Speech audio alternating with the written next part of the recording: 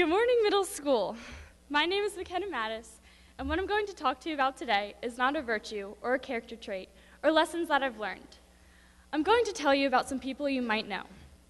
When I was brainstorming ideas for my chapel, I thought I should probably pick a topic that I knew a lot about. The most repetitive thought that ran through my head was that I could not fall into the cliche chapel trap. I had to do something different. So what do I know a lot about that isn't a sport or a pet or this school? Well, I know a lot about people. More specifically, people who I like and who I admire. My friends, 30 of them. My 30 classmates of the 100th graduating class of Montgomery School are, in my opinion, some of the most fascinating, different, and weird people you can meet. I'm going to share with you something about each and every one of them that I admire or that has impacted me. When you hear your name, 8th graders, I invite you to stand up. The first person on my list is Samantha Marie Bonnell. Sammy is the most outgoing and spontaneous person ever. I absolutely adore Sammy's effortless comedy, but the thing that I admire most about her is her determination. I've seen so much growth in Sammy through the past few years. I know it sounds like I'm a teacher, but it's true. She's pushed through all of the tough things in her life and prevailed with not only good grades, but a good heart. The second person on my list is our 6'7" president, Liam Brassington. Not here. All right. Well, anyways, Liam is a gentleman. He's polite, intelligent, and interesting. He has a knack for giving long speeches and somehow managing to make them funny and lively. The thing I admire most about Liam is his tremendous leadership skills and for always being a good friend. As simple as that may be, a good friend is all you need sometimes. Nick Cavalieri is a person who needs no introduction. Nick is crazy and funny, and he doesn't really care what you think about him. Whether it's lighting his Algebra 1 book on fire or writing about Chuck Norris and language arts, Nick has never failed to put a smile on my face. If you didn't already know, Will Christ is a wizard with technology. I can always count on him to tell me what internet browser is the best, or that I should get a Samsung instead of an iPhone. Whenever my computer has a spaz attack, he is the first person I go to, and he is always willing to help. Will is also hilarious, and has most recently changed his name on a play I was writing to Will is the best person ever. So thank you, Will, for all of your help. Mara Cunliffe is a person who I admire a lot. She is very strong-willed, independent, and her projects never cease to amaze me. She's kind to everyone and always has confidence in herself. Despite all this, she has an amazing fashion sense. So shout out to Mara for being totally awesome. When I think about the word responsibility, I think of one person and one person only. That person is Georgia Dom, who has taught me the meaning of the word. She's the most diligent worker, and I always get excited to work in group projects with her because I know we'll accomplish a lot. With the combination of her organization and her intelligence, I have no doubt that she'll end up going to Harvard. Anisha DeVos is living proof that hard work pays off. She's the only person I know who likes to study for tests 4 weeks in advance, but it's obviously worth it because she gets 100s or better on basically everything. She has a lot of necessary self-discipline. For instance, the day before the trimester, she was like, "Darn, I have an A." The struggle of being Anisha. Anyways, I will always admire her hard work and determination. Hands down, the greatest basketball player of all time is Emma Diaz. She's also insane at Halo and can throw a football farther than all the boys in the school. Under all of Emma's amazing talents, I've come to discover an independent girl who is never anybody but herself. I admire the strength she has to speak her mind and never question who she is. She has helped me through everything, from keeping me awake during IC prep to always encouraging me to be myself. Matt Eaglehouse, or I like to call him Meagle, is the sweetest kid ever. And not just because his grandparents own a creamery, because he's just a genuinely good guy. Even though his handwriting is nearly illegible, I still admire him and his contagious positive attitude. Azaria Ford came to Montgomery School in 6th grade, but honestly it feels like she's been here forever.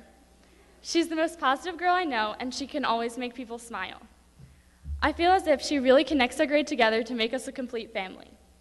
Azaria is an amazing friend, a noble leader, and also pretty great at making you shriek from her horror stories.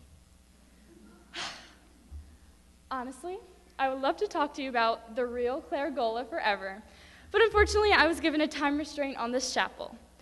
Claire is funny and witty and smart.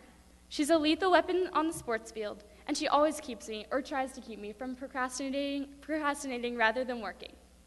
The thing I love most about Claire is that she will never stop helping me to become the best I can possibly be. She pushes me like a sister, but I couldn't thank her enough for doing that.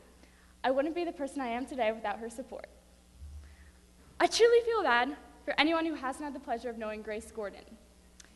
I've gotten to know Grace just a little bit over the past few years when we were kind of roommates in 6th grade and have been on the same soccer team for the past 3 years. I've gotten to know someone who I absolutely adore and could not live without. One of the many things I've learned from Grace is that sometimes you need to forget whatever you're doing and just have fun.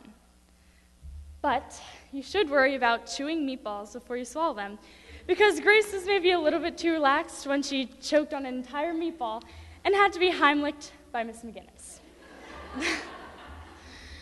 I've shared more laughs with Grace than I have with anyone else, and I can never thank her enough for making me nothing but happy. Fritz Gessel and I have always been slightly competitive with each other. It all started in 6th grade, when he was the head of the Average Joe's math team and I was the head of the Purple Cobras. Every math class, we judged our team's victories on how fast we could solve equations on our whiteboards. I'm going to be honest and say that I'm pretty sure the Purple Cobras were the victors of 6th grade math, but Fritz and I's competitive flame has not yet been extinguished. The thing I admire most about Fritz Gessel is his relentless goals to do and be the best. He is one of the most motivated people I've ever met. Delis Hernandez came to our school only last year as a shy and immensely shy kid. As I've gotten to know him more, I've realized that he is a very persistent and diligent worker. During math, when he gets an equation wrong, he is always determined to get it right. He is also very courteous and always holds open the door or asks if anyone needs any help. I'm very happy that Delis came to our school. Many of you may not know this, but Danny Hemsworth and I are both big fans of reality TV and The Office. Danny and I have pretty intense conversations about how sad we were that Michael Scott left The Office and that I should apparently start watching Big Brother. I know that Danny is an expert on The Office, but he's also an expert on basically everything else. So thanks to Danny for enlightening me with information about the most random yet most interesting topics. Jack Kovaleski is one of those people who is extremely laid back and easy to talk to. We like to have sentimental conversations about how sad it's going to be when we all go to different schools next year. He is also my biological son, which is a very long story, but that makes him even more obligated to endure all different varieties of conversation. Jack and I are also members of our late 7th grade stomp band, which is also a very long story.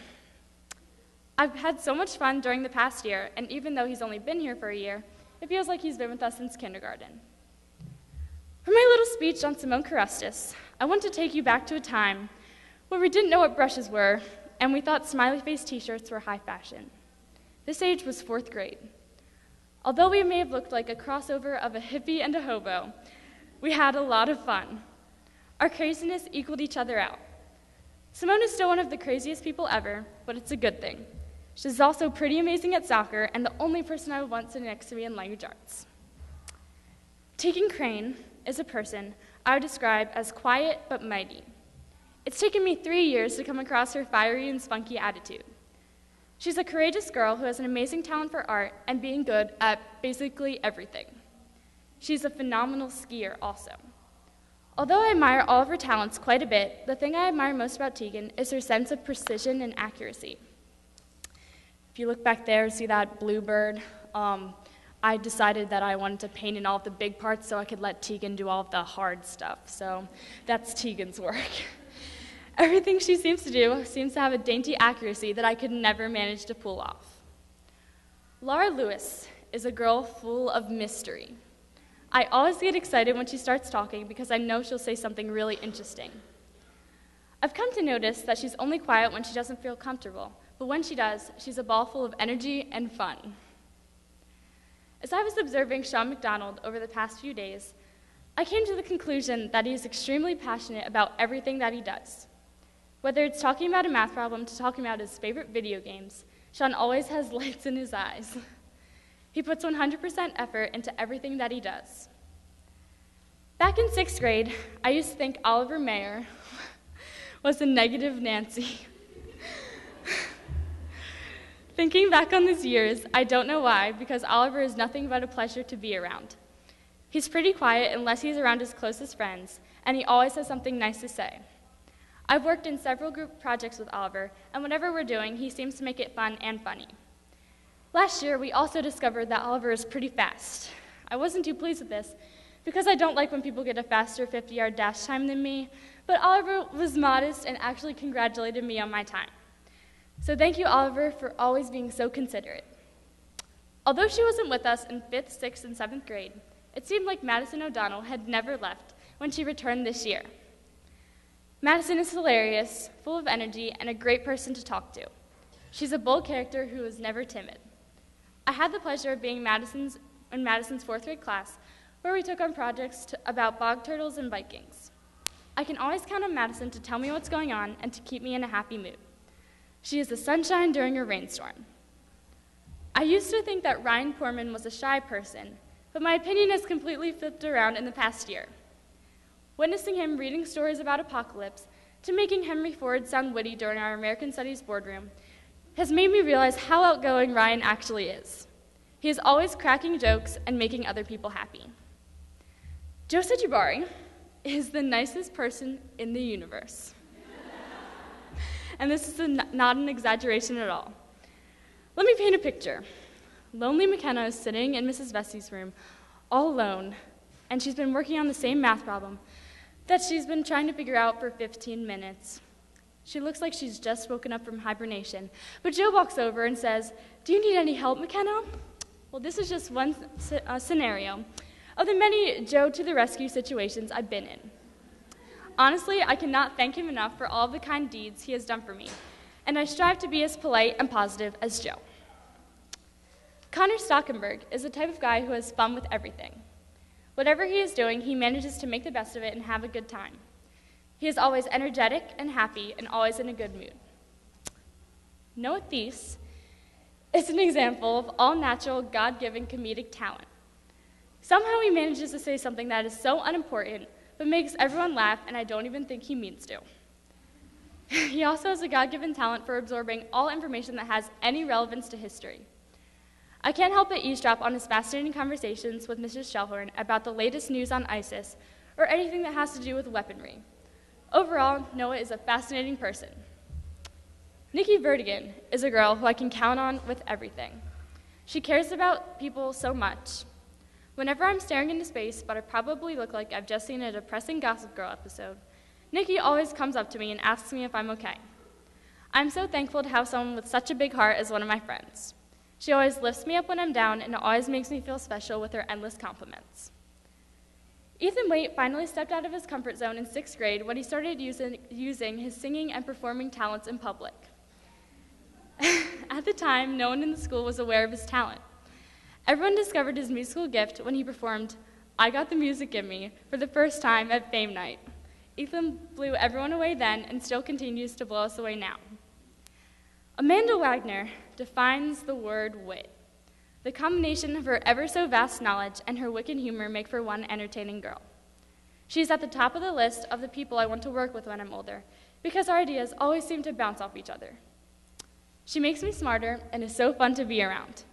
She may be sensational at math and science, but she's also an exceptional writer. I think that if you split her head in half and pulled out her brain, you would find millions of creative ideas buzzing everywhere. Some of the stuff she writes is so new and genius, I sometimes doubt that she's even human. I will forever be jealous of Amanda, which is good because I'll always have someone to strive to be equivalent to. The last person I want to discuss today is Aiden Woolley. I've known Aiden since I was 3 months old, and I wish I could say we've been friends through all these years, but I can't. Aiden and I fight like siblings because honestly, I consider him to be my long-lost, 20 days younger than me brother. There are some good traits about a long-lost, 20 days younger than me brother, like always having each other's back. No matter what, Aiden is always my #1 supporter. I can go to Aiden with anything. We always help each other out, and he has taught me that good friends can last a lifetime. All 30 of the amazing people who I just talked about are all so special and unique. They all have greatly impacted who I am as a person, and they will all forever have a place in my heart. Without every single one of them, we wouldn't be the class of 2015. We wouldn't be a family without every single brother and sister. I would like to leave you with a quote by myself. This class is like a puzzle. Some pieces may be missing, but the others still connect. But if you look at the big picture in the end, the picture is not complete. Every piece is a piece that is meaning, and every piece is a piece that is needed. Thank you, and have a nice day.